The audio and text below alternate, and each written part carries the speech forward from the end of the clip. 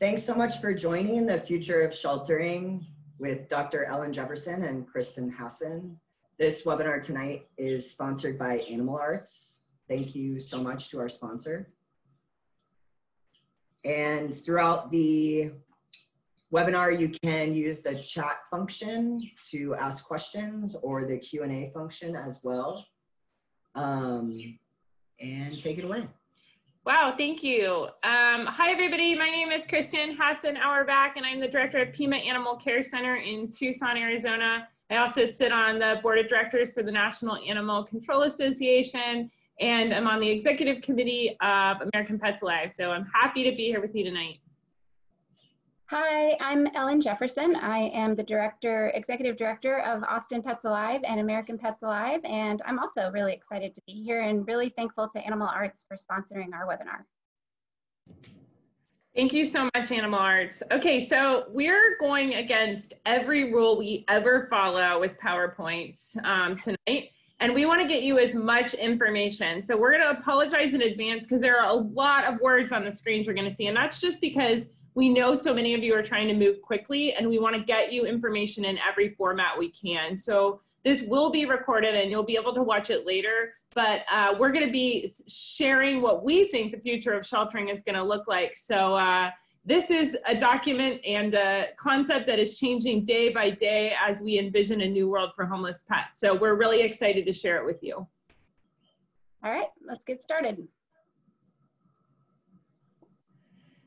So we begin our journey with a quick trip back in history to 1909, when then President Teddy Roosevelt, he made a proclamation that children had an inherent right to live in homes and that children shouldn't be housed in orphanages. And at this time in the US, there were still so many children housed in orphanages. And he really, at this 1909 meeting, conference on children, he really completely changed the way that homeless kids were housed. And this is a quote from him, but he lets us know that he believes the best way to care for dependent children is in a family home, and that orphanages should be discontinued. And this not only changed everything for kids without immediate parent and caregivers to take care of them, it changed everything for them, and it created a large foster system that now houses most kids.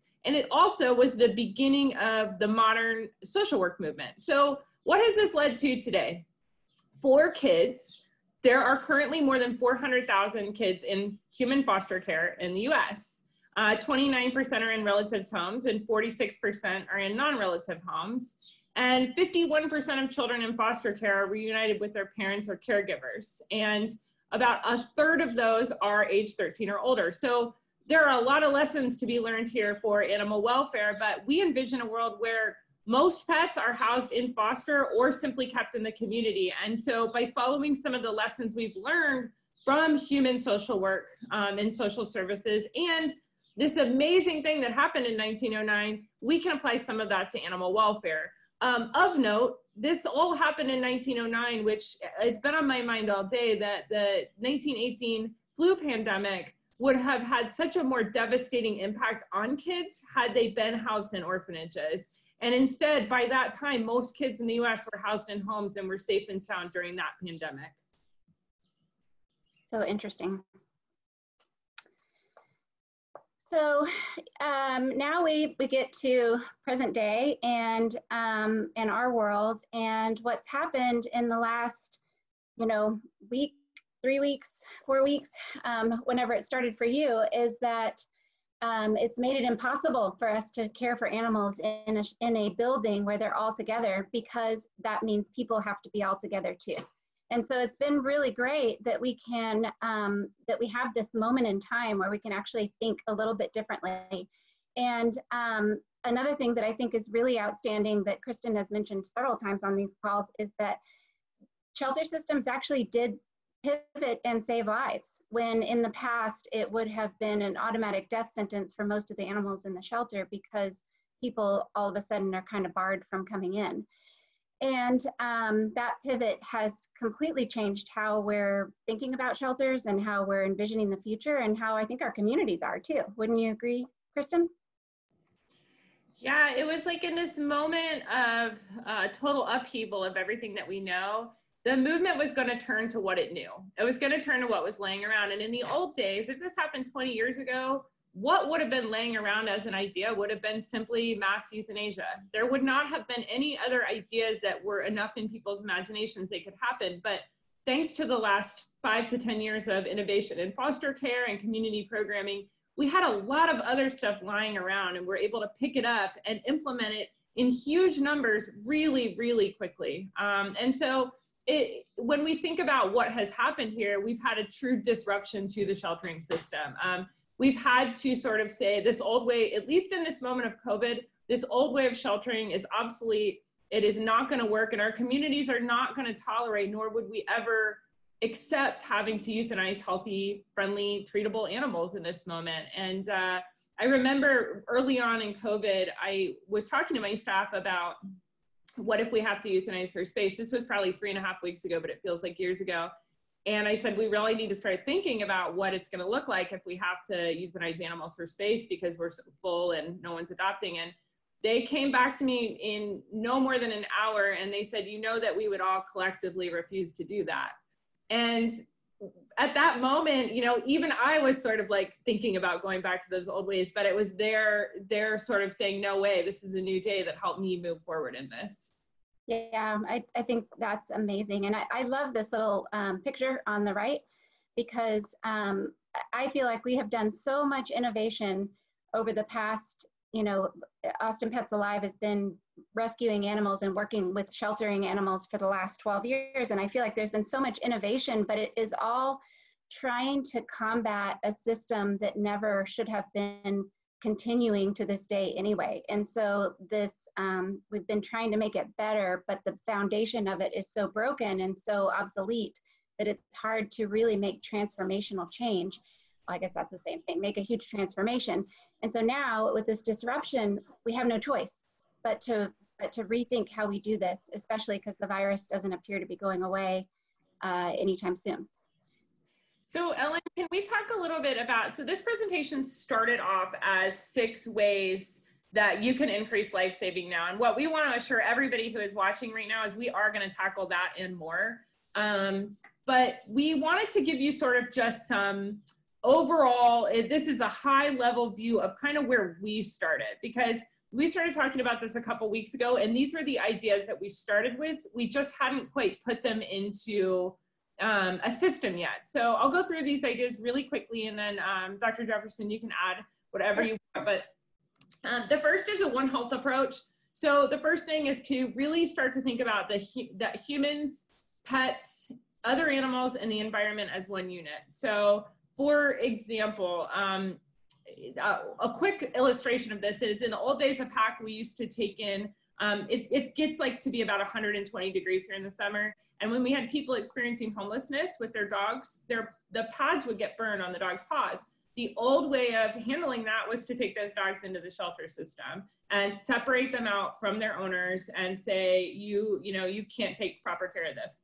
Well, we have, now that we take a One Health approach to what we do, instead, we have literally been able to buy every single homeless dog in Tucson tennis shoes.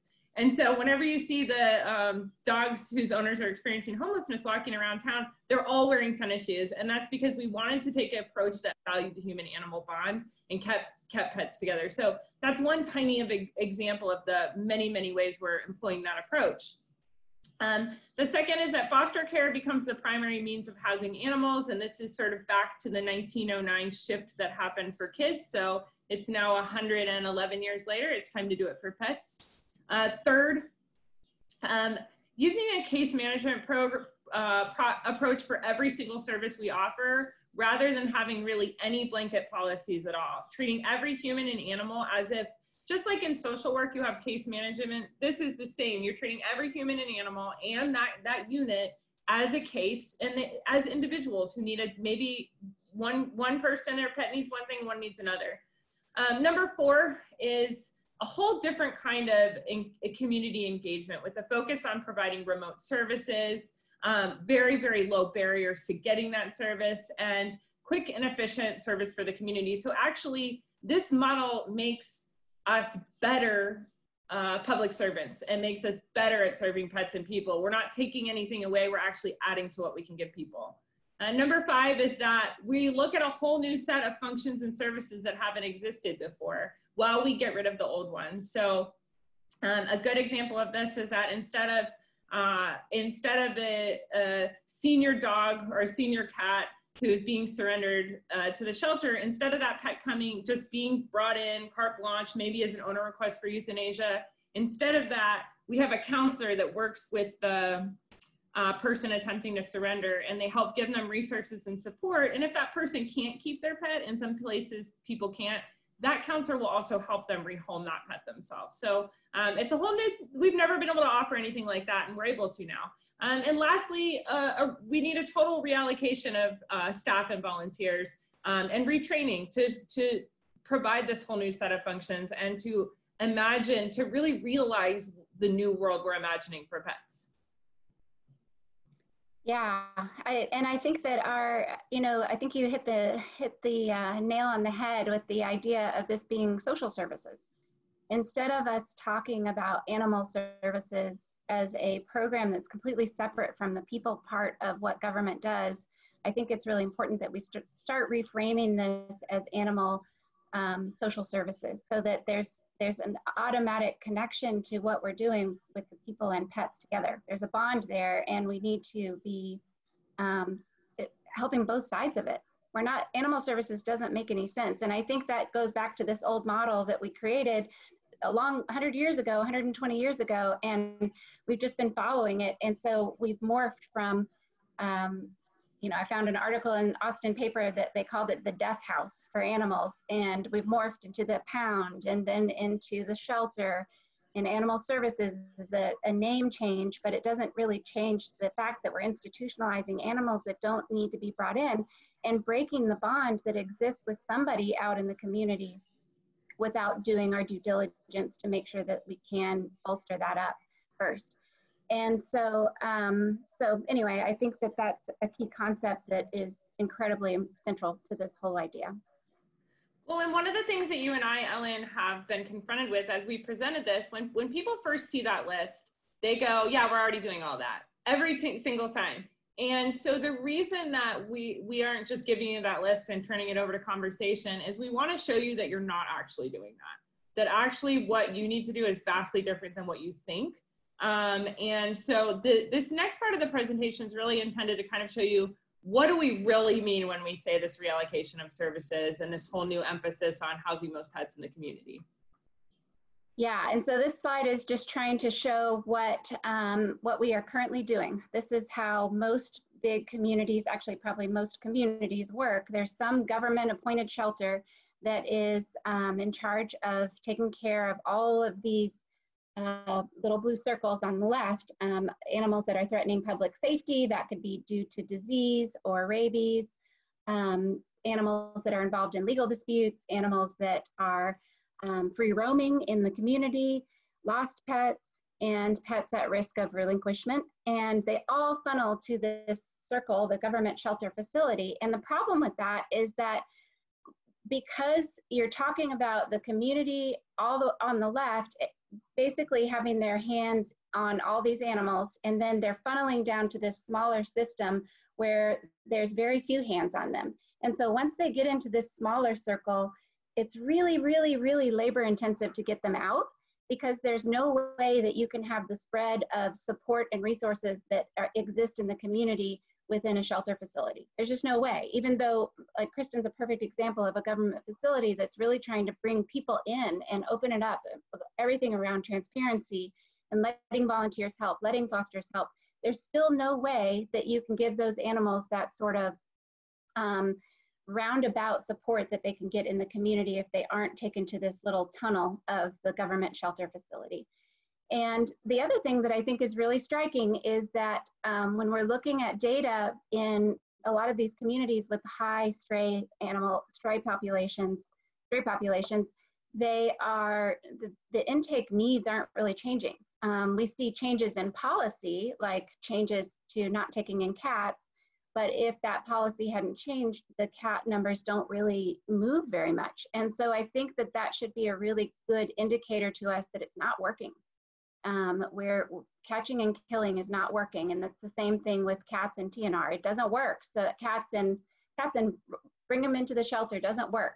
TNR works to help keep those spaces filled out in the community so that we're not just constantly chasing our tail on catching and killing, or catching and releasing, and if you have a progressive shelter. And I think part of what needs to happen here is that we need to recognize that we have all, some part of us have believed that the institution was necessary, the way it operates, and that, and I think I've been guilty of this too, of like, well, I don't know what to say. 19,000 animals are coming into my shelter every year. And so what I think the first step to all of this, and for everybody watching, is that we really need to sort of mourn or let go of the meaning of that institution and think it's a little bit like libraries. Libraries, when people stopped reading hardcover books, libraries didn't know what to do, and a lot of them just sort of kept doing the same thing. Their budgets weren't sufficient to do what they wanted, and then libraries have rethought everything that they do, and we're seeing these libraries of the future emerge that are so much more in tune with the needs of people, and they have all kinds of digital resources. But it really took a letting go of the old way, and I think our first responsibility as leaders is to truly let go of that, like to separate ourselves from thinking that's normal and to recognize that it's a crazy, socially constructed system that does not need to exist in the way it does now.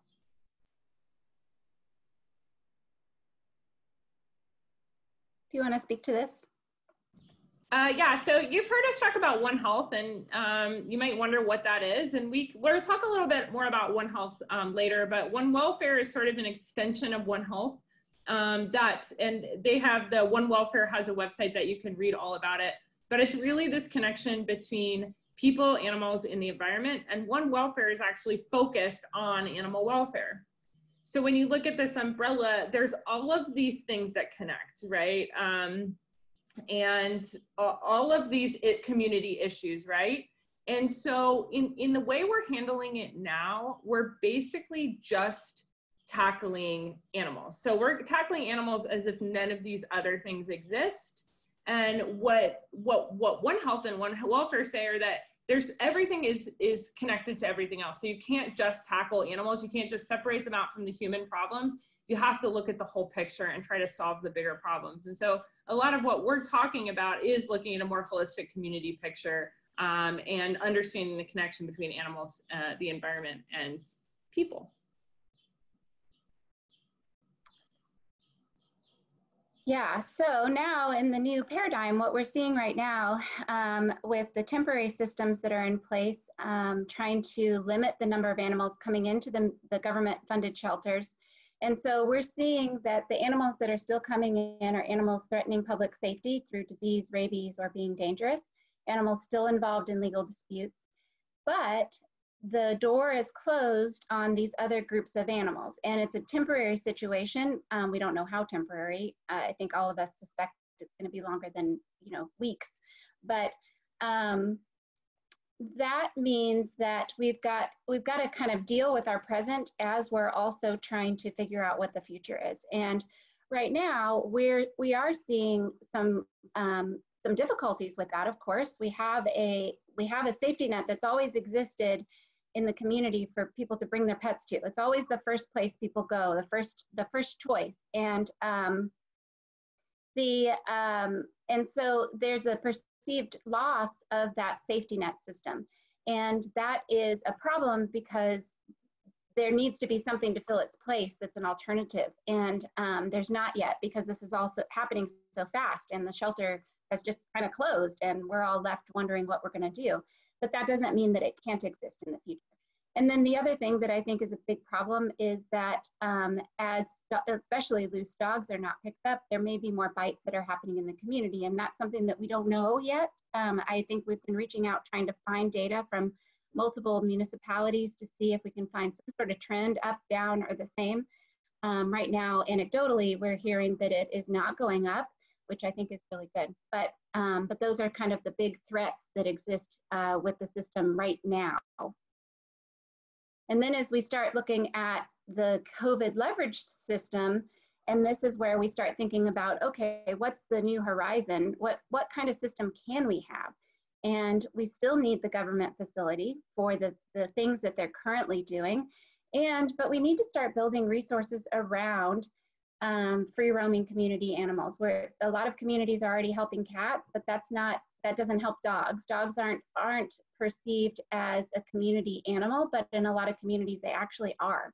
Lost pets, there needs to be a system for lost pets. If I lost one of my dogs or one of my pets, I would be distraught and would need to know where to go look. And then pets at risk of relinquishment need a new system to support them or rehome and get them into a home. The ultimate goal is that we're bypassing the institution, just the same as the orphanage, bypassing the institution where so many, not bad things is not the right terminology, but there's so much that is not possible within an institution that if we can move this out into the community, we're going to be so much more successful in moving animals from home to home rather than home, institution, home. Do you want to elaborate on that? Well, Ellen, somebody asked, this is if I am not a governmental organization or a contracted organization, what as a private group is my role in all this? Yeah, that's a really good question. And I think that we need to, what we're hoping to do on the AMPA shelter and rescue support page is start those conversations and create some webinar opportunities as well as conversation around how do the nonprofits, the rescue groups, and even organizations like Austin Pets Alive, what is our role and how do we not take on the work of the government, but also support our community in the most meaningful way. And I think it's a balance and it's part of this whole ecosystem that we really need to be developing. And so I think there's pieces of all of this that probably the nonprofits will take a piece and run with it and then work with the government shelter to do it. But I think as we're decreasing the volume of animals that live at the government facilities, then there should be, to Kristen's point earlier, an ability to reallocate and retrain staff to focus externally as well. And it's of note that Dr. Jefferson runs a nonprofit, non-government agency, and I run a municipal agency. And so these really are, these really fit closely together because so many more animals could be, when you think about the Austin Pets Alive model and taking those animals that really, really needed the help and needed to get out, so much could be done by the nonprofits partnering closely with the municipal shelters to serve those animals that really do need to come into the system because they're medical emergencies or other things. Right, that's right. Okay, so want to start digging into the new model? Let's do it. All right. So we're thinking that that phase one is really implementing, trying to collect as much data as possible, and we'll have a slide about that, and then working on a needs assessment for incoming calls to then direct to one of 3 new programs, and we'll have a slide about that in a second. And in order for this to be successful, the disruption has to continue. And so the disruption to the old system, to the institution has to continue. And so there has to be a willful approach to not using the kennels at the government facility to do the old methodologies. And that's the hardest part for people to grasp, because if you have 100 kennels, why would you not use 100 kennels? But I think there's so much more that we could be doing with those kennels. I don't know if we'll have time to run into it, but keep that in mind. We have to keep the system disrupted in order for this to work. And then there has to be really good community communication, because the people need to know what the safety net is. They need to know what to do next. But so Ellen, can we go back to that slide really quick? So we want, right now, we want to cordon off half of our kennel space for these COVID exposed pets, which as Dr. Newberry and Dr. Levy have asserted, and the shelter vets are saying should be housed in the municipal shelter. And they're saying that because the government shelter is the easiest place for people to find their pets if they all go there. They also typically have contract or on-staff veterinarians who can oversee those animals and people, and there's so much unknown with COVID. However, this model starts during COVID, but obviously won't end there. So as that kennel space isn't needed for COVID housing, it will be needed for other functions that aren't housing stray animals. So we're using some of our space now for community crisis relief efforts, getting pets and people care. Other ways you can use that space are temporary boarding for people who need to be hospitalized and don't have anywhere to put their pet and are gonna otherwise leave it at home or tie it to a tree.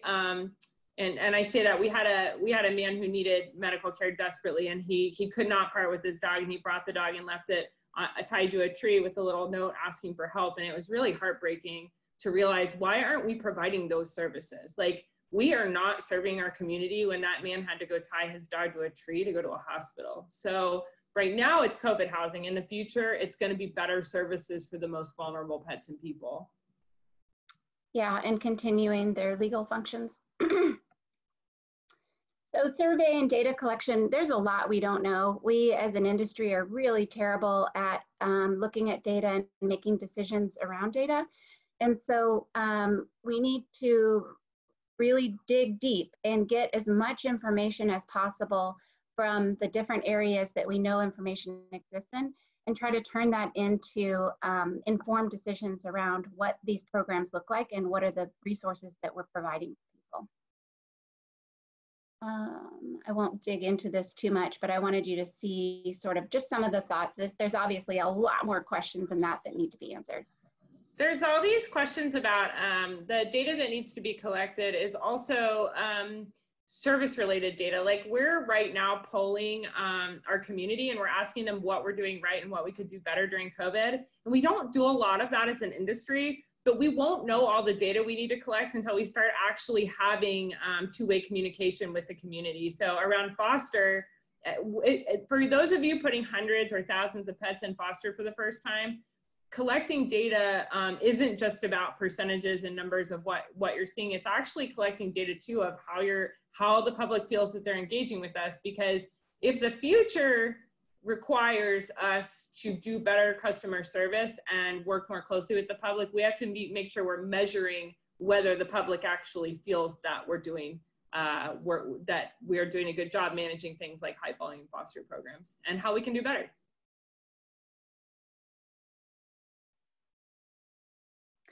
And this is, Kristen, do you want to talk through this? So the way that it will work is that every situation will be triaged. Right now, especially in animal control agencies or open admission shelters, most pets are just coming in, they're just brought in and there's no questions asked, and they are entered into the shelter system. And so that is the first thing that needs to change. There are some animals that will always need to come into the government facility. Well, no, I won't say always. For now, need to come into the government facility. Those are animals involved with court cases, which all of ours go directly to foster homes, which I hope everybody's thinking about doing. It's so much better way to house them. Rabies holds for rabies quarantine, pets that have been exposed to COVID. So those are gonna need to come into the government facility. And then there's other emergency situations. And this is really a range. And over the last few weeks, you've heard us talk a lot about essential versus non-essential services, and it can get kind of confusing. But an emergency situation is a situation in which the pet truly needs the immediate care and support of the shelter system. This could be an animal in a cruelty or neglect situation. It could be a stray dog on the side of the highway that's in immediate danger. It could be a tiny little kitten who, we had a kitten the other day who we're really not accepting healthy cats and kittens. Well, this kitten was healthy. So if we just said no healthy cats or kittens, we would have missed it. But it was covered in cactus spines, little like in burrs.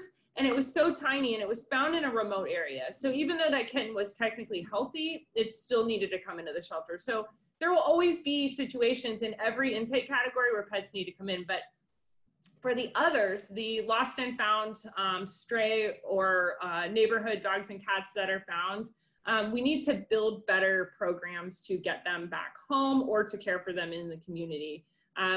There's some research coming out of Austin that's showing that most dogs are not going more than 1,000 feet from their homes. And it's really, if you leave this presentation and really want to like think about something at 3 a.m., that's one to think about, because we are essentially taking pets that aren't going more than 1,000 feet from their homes, and we are taking them miles and miles and miles away and putting them into the institution when we could just be getting them home.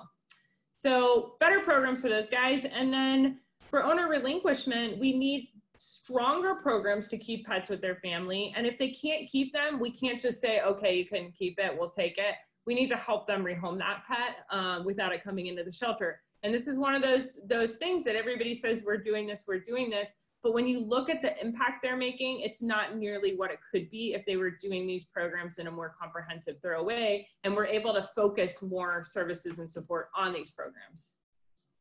Yes, and I see a question about the stray dog data that you mentioned, and there has been some clarification from Austin Animal Center since that stat came out, and so we'll share whatever they put out, but it sounds like it is less than what we thought. We were thinking it was almost 90% were reunited within 1,000 feet of their home from being found there, but it may be less than that. And so we'll get the real data, but still it's higher than the return to owner rate, significantly higher than the return to owner rate in the shelter. And so we will absolutely share that as soon as we get it. Yes, I just one caveat. I think they're still being found 1,000 feet from their home. They're not always being returned, right, 1,000 feet from their home, but they're being found very, very, very close to home. They're sometimes coming into the shelter system despite that. Mm-hmm.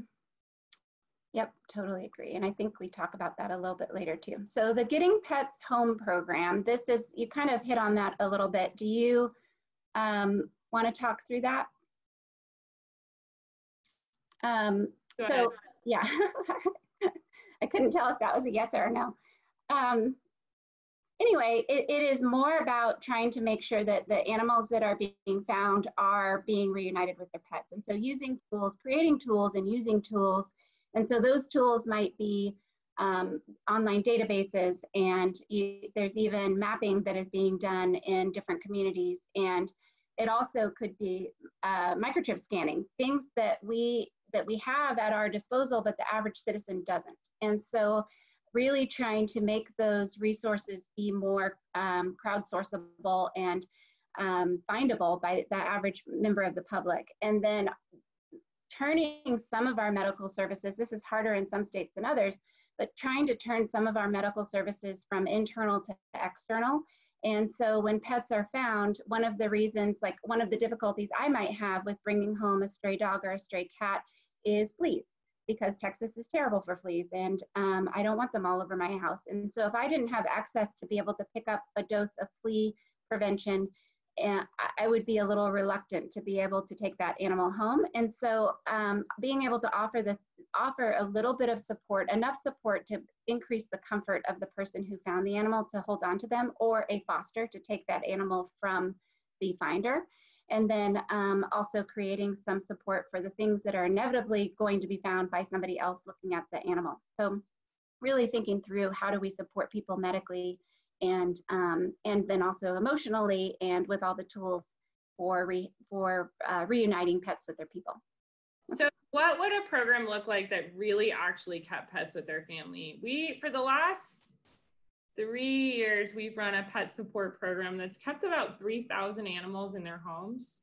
And that's through providing everything from fence building assistance to medical care to some rental deposits. It's all funded through grants and donations. But it's a program that is sort of run as peripheral. It's like yet another program of PAC. It's not at the core of how we function. And so what a real successful program would look like is that it really becomes a core function of the organization to do on-demand counseling. So you call or you email in or do a chat box. You get somebody to respond in real time, and you help them figure out the situation with their pet. Now, we live in a community that struggles with higher than typical rates of poverty. and people that are often displaced from their homes. And so we're really, really realistic about how many people can keep their pets. But we want anyone that wants to keep their animal and feels that we can help them overcome whatever barriers exist to them doing that. We feel like it is within our mission to do that. So we're gonna offer them every single thing that we can. And again, we've successfully fundraised donations to fund all of this. This is not through our operational funding, it's through grants and donations. And we have a lot of this, but we need to do it even better and more comprehensively and have more immediate on-the-spot counseling. So one quick example of what this could look like, those of you who get owner requests for euthanasia, they're like the thing that breaks my heart more than anything we do.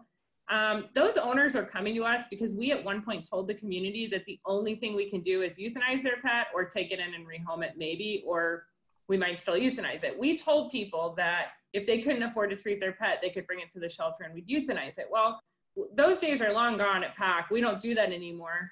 We evaluate every animal individually, but in reality, those people are still showing up, right? They can't get service from us until they're at the door with their pet, and oftentimes the medical condition's gone on far too long. So this new way of doing things is really different. We would do a telehealth assessment with that pet owner at their home and just find out what's going on with the pet and make some decisions from there, and get them access to resources before they ever come to the shelter. If it's a minor condition, help them identify potential funding for more serious conditions.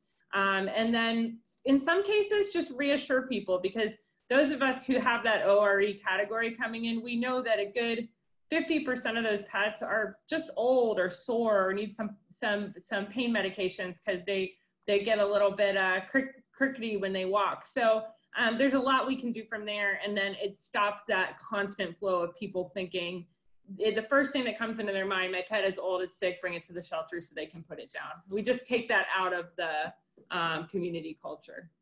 Oh, and somebody asked about landlords and people that don't allow pets.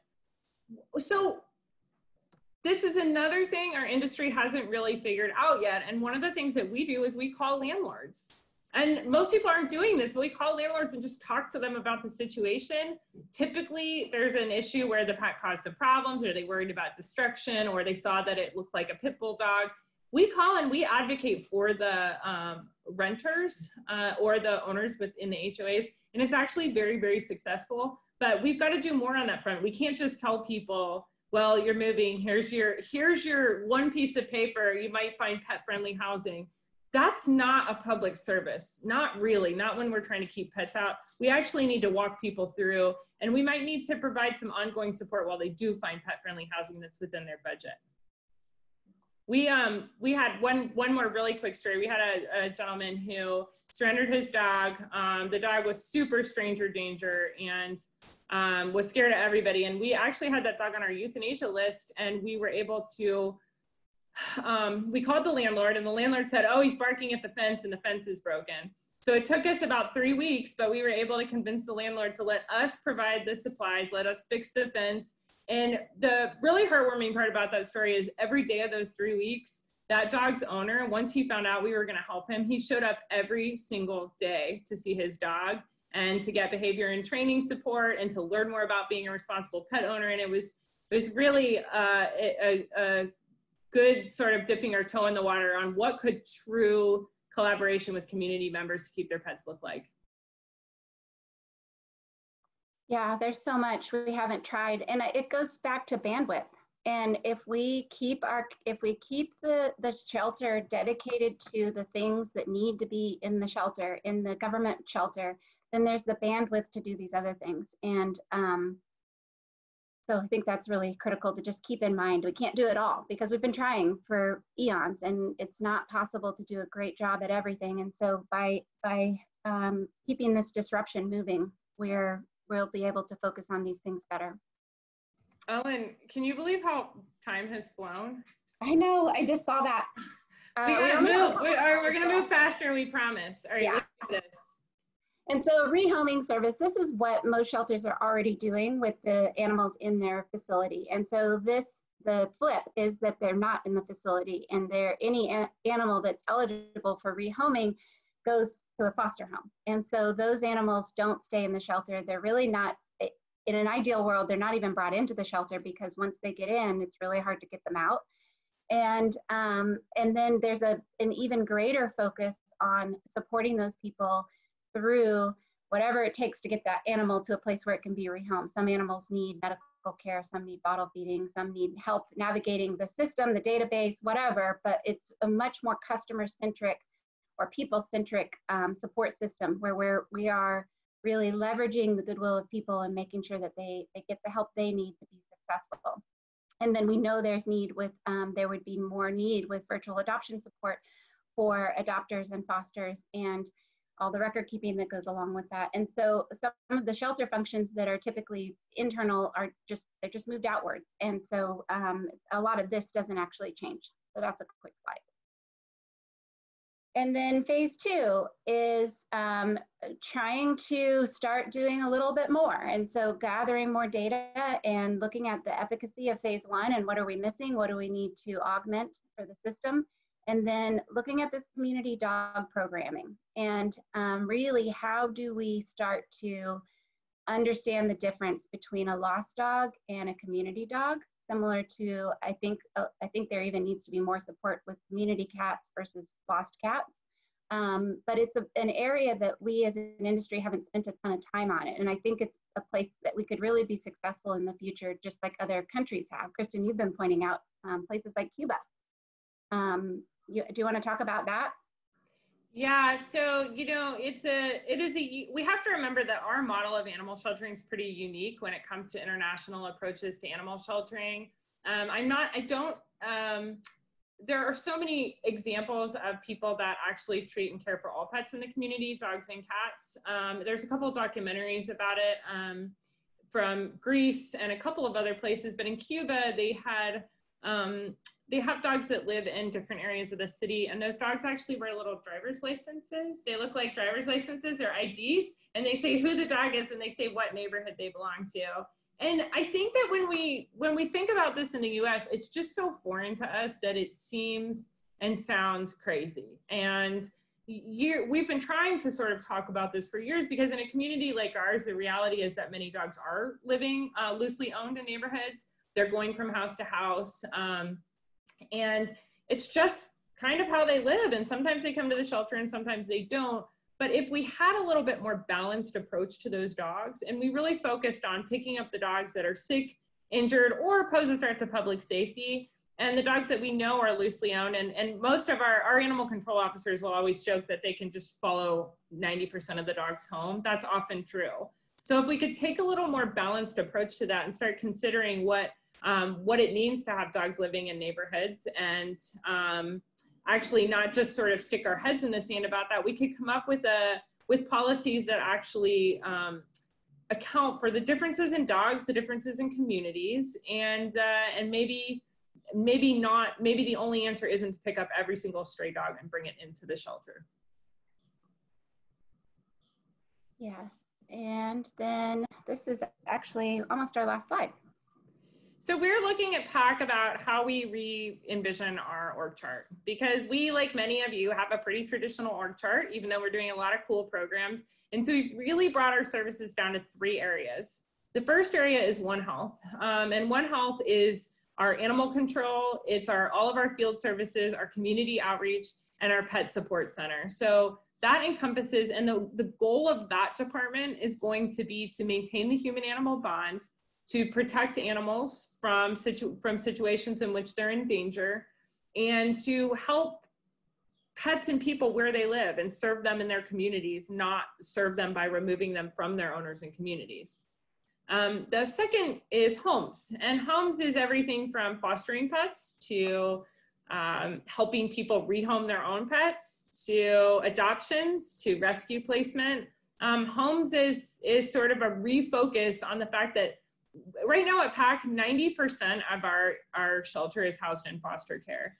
So to put that in perspective, typically this time of year, we would have 500 dogs and 300-ish cats in the shelter. And that's not even our busy season yet. Well, right now we have 130 animals in the shelter and about 1,100 in foster homes. So this idea of homes being the second category really says that most every pet who isn't immediately served by being in the shelter should be in a home. And then lastly is sheltering, because we recognize fully that there is a need for many of the services we provide. Many of the traditional sheltering services are important. We took in 2 days last week 15 parvo puppies from 5 different litters, I think. So we know that some of these services are going to be needed no matter what. And we're here to help sick and injured pets, pets in danger, animals that are in hoarding cases or cruelty and neglect. So those sheltering services, including spay and neuter and other medical care to move them through the system, those are all still really important. But as you can see with this new organizational structure, they're not the center of every single thing we do. They're one of 3 critical functions of the organization. Yeah, I think that's so important.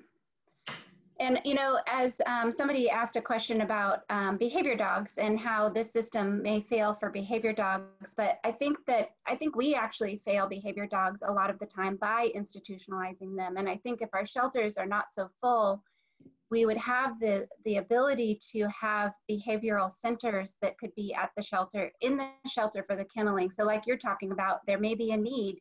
If your community doesn't have a place where dogs can have some sort of rehabilitation or on-site training, then that might be at the shelter. Just like parvo might be treated at the shelter if there's not another place that it can go within the community and be treated. So I think that as we're thinking about the use of kennel space, thinking about it as purpose-built is how I'm trying to think of it. So it's not just a cage can be used for any animal, for anything. It's like, no, these kennels are used for rehabilitation, and you've actually got people dedicated to that, and they're doing a job every day to rehabilitate those animals. Sorry, go ahead. No, it's fine. So I just think that is a place that we know we as an industry need more work is around behavior dogs. Where we're finding that, at least here in Austin, the percentage of actually truly dangerous dogs is very, very, very, very, very tiny, like 3%. So, you know, a lot of dogs are being labeled dangerous or behavior in our communities because we don't have the tools, we don't have the bandwidth. And if we can start creating that support system, that safety net, then we can help owners that are struggling with a pet that they're having, that they don't know what to do with, and we can help that dog have a live outcome by not institutionalizing it unless it needs to have that training. You know, and I would add to that it's, first of all, it's a really appreciated question, and I'm so glad that people are using this platform to ask the hard questions. I'll tell you what is failing behavior dogs. What's failing behavior dogs is the current system, and it's failing them probably as severely as any population of animals. When the Shipsund dog trainers, when they train dogs for aggression, they put them in kennels like our kennels, and they walk stimulus by them. They walk other animals by them, and they train them to be aggressive by doing so. And it's part of, those dogs need to demonstrate appropriate aggression when they're trying to apprehend a suspect or whatever it is those dogs do. But we actually have a system built up to train dogs to be reactive and aggressive. And we know that the vast majority of those dogs, they certainly need behavior support. I love how Stephen Baldwin talks about moving into a therapeutic model for dogs. Stop talking about training and behavior only and start talking about post-traumatic stress disorder and what it means to try to heal a dog from trauma that it's been through. So we need to shift our language on dogs too and recognize them as surviving trauma and living. Many of the dogs that come into our system have lived in backyards in total isolation from humans and animals their whole life. We have got to develop a more sophisticated way of working with those dogs and looking at them. And so this system would shelter those that really do need to be in a shelter, and there are some that do for a time, but it would use trained foster support to get those other dogs out. And I am forever reminded of our 2014 study that we did. We took 50 behaviorally youth listed dogs from Fairfax County. We put them into foster homes where the people had no special skill set or training, and we saved 92% of those dogs simply by getting them out of the shelter. And that has been proven true now hundreds and hundreds and hundreds more times. Yeah, that's amazing.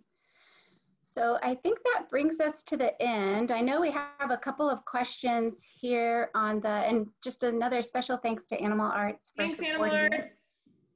And we really appreciate their support to make this possible. So yeah, so we've got, one of the questions is Kristen, you can probably take this. Do you anticipate we will be able to get as much foster support as we have now once people are back to work and school?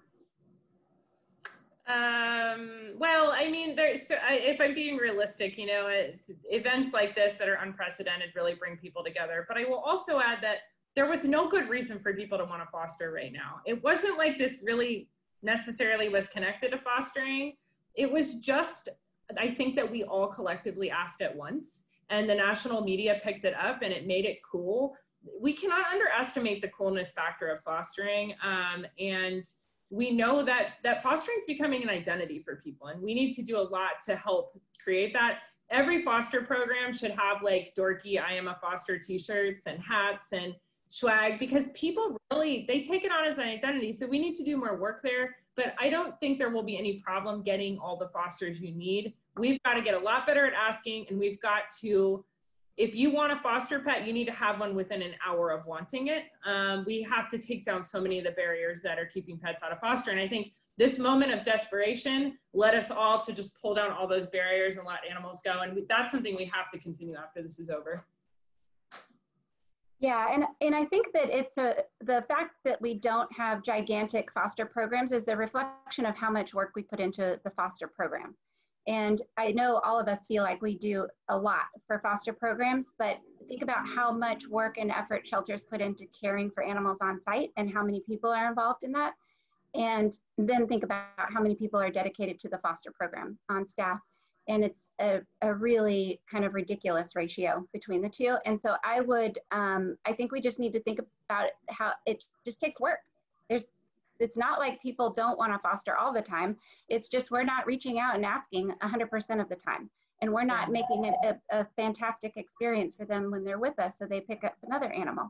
So there's lots that we can do. We have control of a lot more than we think we do. And we just need to get better at it, I think. There was another question about why does the municipal shelter have to house the COVID animals? And that's a big hot topic on a lot of our national calls.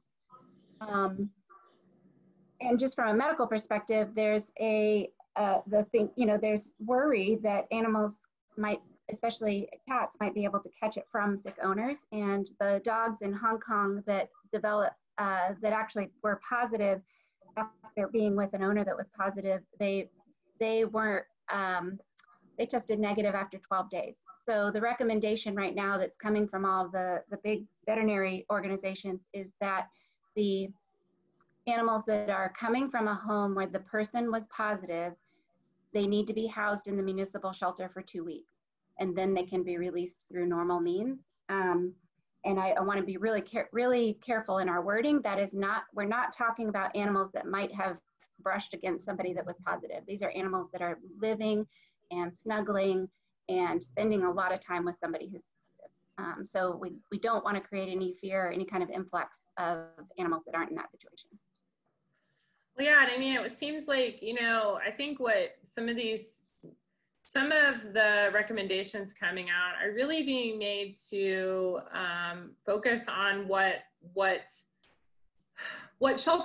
government shelters actually can do. And in this situation, there's still a lot of unknowns. We're learning more every day. And this is actually it makes sense as a function of the government agency because of the veterinary oversight. And because we are still learning so much, it makes sense for those pets to be housed there while other pets are housed in the community. And it's another thing private groups and rescues can do is to take out some of those other pets so that the shelters have room to house the COVID exposed animals. We're housing one right now, and the numbers are fairly low. However, the initial data that's coming out is coming out from New York City, where the earliest, heaviest impact has been, and the pet ownership there is only estimated to be about 25%, and most people own one pet, maybe two. So in our community, the pet ownership is estimated to be closer to 70%, and many people own 5, 6, 7, or 8 animals. So we anticipate the impact to be significantly higher here if we get a higher number of cases. Yeah, and I'll also add that the municipal or government shelters were made to deal with viruses that spread between people and animals. That's what they're there for. And rabies was the big one, but this one is a concern. And so we have no evidence of it spreading from the animals to people, but that's why the shelters are there, is to make sure that we're doing everything that we can to not harm people in any way. So we have a question about when we're considering the shelter providing public facing services. First off, I think we need to be really careful about what public facing services as municipal shelters we do provide. It's easy to go down a rabbit hole of $2 million of your operating budget going to community spay, neuter, and outreach services. And really that can be found elsewhere. So I think, like, for us, what we're looking at now is providing crisis response medical services. And that would be people can make an appointment, they can come into the organization, and they can get sort of all fixed up. Like, you know, the Wizard of Oz, when they're all bedraggled and they go into the Emerald City and they meet the horse of a different color and they get all cleaned up. Well, that's kind of what we're going to do with pets, is spruce them up, get them medical care, basic medical care, get them food, supplies, get everybody taken care of, and then refer them to local veterinarians, refer them to pet food pantries. So we can act as a point of connection for people without being the sole provider of all these services. It's municipal shelters increasingly, we're seeing, as we try to provide more access to care services, we can easily create a system we can't support. So we have to be pretty careful about what services we do provide, and always partner with other local groups when you're providing those. And that really helps. It's helped us, at least, prevent some of the pushback that others have gotten from private veterinarians and others. Yeah, and I know we're almost out of time and we probably won't be able to answer more questions, but I did see one that wanted to clarify that, and this is super, super important, the #1 choice for COVID exposed animals that are living with owners that are sick with the disease, positive for the disease, is that they stay there. We don't actually want them. I mean, the #1 choice is the animal stays in the home and is cared for in the home. Even if the person's sick, that's better than them going to the shelter. The problem, I think the distinction that's coming out now, and is kind of the big controversial subject, is that it is not being recommended to hand that animal over to a random foster. If a friend or a family member. Yeah. So the shelter is second choice. First choice is stay in that home, shelter in place.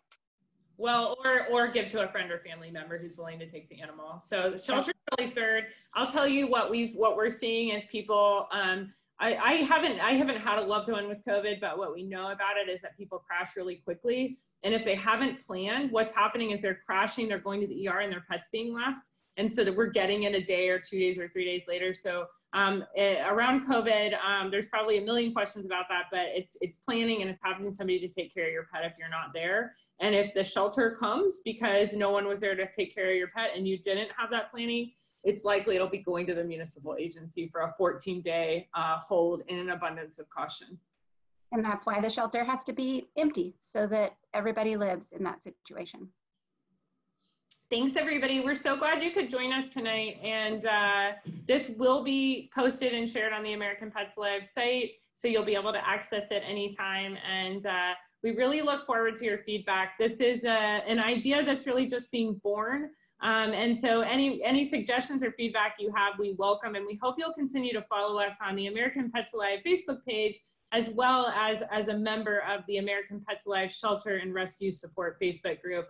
We're there every single day, and the AMPA team is there answering all your questions and helping you get through this moment. But out of all of this tragedy, and this is a tragic moment for the world, out of all this tragedy, we may find a glimmer of hope for homeless pets and a new way of doing things that can create a lot better life for pets and people in our communities and our country. Yep, that's very well said.